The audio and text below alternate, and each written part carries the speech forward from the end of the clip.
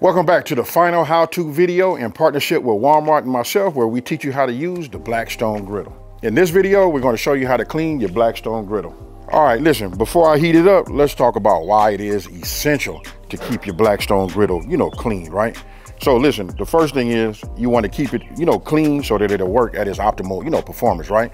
It helps prevent rust, cracks, chips, and peels. Now, one of the things I want to tell you is, listen, I think that these are essential for summertime, right? Listen, you got to have this. You have it outside. It promotes, family. You get to have, your friends and family outside. You out here on the griddle. And this is no different than working inside of the kitchen, right? You can work outside, make hot dogs. You can do patties. You can do everything that you can do in the inside right here on that. And again, you get to enjoy the, the outside and the summertime. All right, so I'm gonna go ahead and turn these on. All my burners, I'm gonna turn them on high. As you can see, my grill is dirty. In part two, you saw me put some bacon on here. I left everything on. Obviously, I didn't clean it. Now I'm gonna show you that, right? But this is what you wanna do. Turn them all on, hit the button, all four come on. If you wanna verify, you can look down here. You can see all of the flames on. All right, so look, while this is heating up, I really wanna talk to you guys about like just a couple of more features that I really, really love, right? So listen, I'm gonna lower this right here. I want you to pay attention to this right here. Look, this is a non-slip handle, right? And then listen, this is something that's a little bit on the underrated side. Check this out. It's lightweight, right? So another thing is, listen, that's like close to me, it's like, look, you can always open your bottles, right? I love soda that's inside of a bottle. It's something about being in a bottle, you know what I mean? And we don't always have one. You talk about convenience, whoop, boom, it's open, right? And then you can, look, drop your bottle caps right here, do whatever you want, but check it out. You see what I'm using. I got my scraper right here. Now, I keep mentioning this in the videos. You guys notice I like this because listen, when I have utensils, I like to put my utensil right here. There's so many things I can talk about. Look, this is a cool one, but this is even cooler. Man, how cool is that to have your cutting board out here where you ain't got to drag it? Now that we got, the burners on high, you can see it starting to, reach its smoke point. Everything that's on top of the grill is smoking, even the leftover, bacon from yesterday, right? So this is what we're getting ready to do. I'm gonna turn all of my burners now down to low, right? And the reason that we turned it up on high, listen, we wanna get this to, loosen up so it's not nothing hard. And then we want to get all of the impurities that's inside of the metal. You know what I mean? It's kind of like coarse. Even though we went ahead and seasoned it, it'll just lift everything up, right? So now we just take a scraper, right? And then what you wanna do is, you wanna push everything over, to the drain.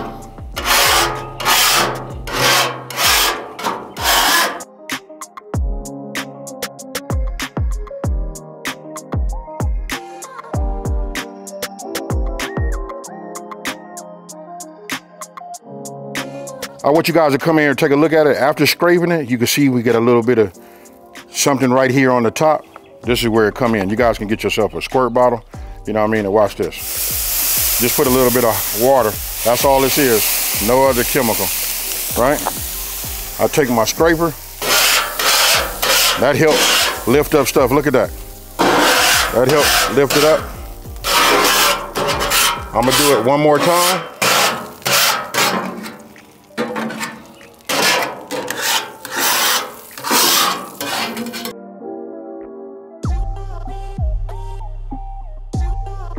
All right, then if you take a look, you can see it's nice and clean, right? Now I'm just gonna take a paper towel. I folded a couple of them and I just take it now and I just wipe it, right? Get back there by that grease trap. Wipe it completely, and look at that right there. You can see right there. Now this is just what came up that was left on the grill. Like I say, we just give it a nice wipe. All right, now I'm gonna go ahead and turn off my burners.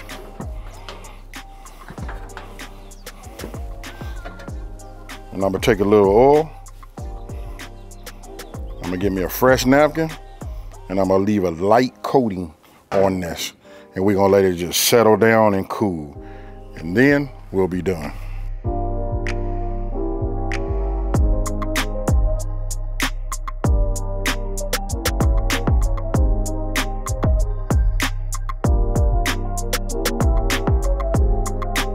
Okay, folks, look, I want you guys to come around here and take a look right here in the back.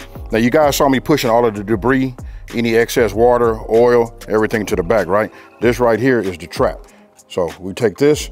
If you put one of these aluminum foil pans, you know, inside of here, look at that.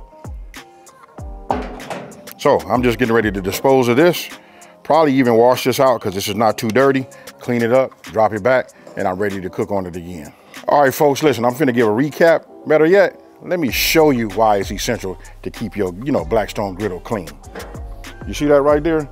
That's what you're looking for. And don't forget, listen, by keeping it clean and properly oiled and seasoned, it'll help keep it from rusting, you know what I mean? Keep it from chipping, flaking, or even warping. So don't forget, Walmart and I are getting you ready for Memorial Day. So check out the videos, let me know what you think. Don't forget to like and share it with everybody out there, because guess what? Walmart, myself, and Blackstone gonna get you ready for Memorial Day grilling. So if you've been following me for a minute, you know how I leave all of my videos, so nothing has changed right here. Guess what, folks? I'm out. Peace.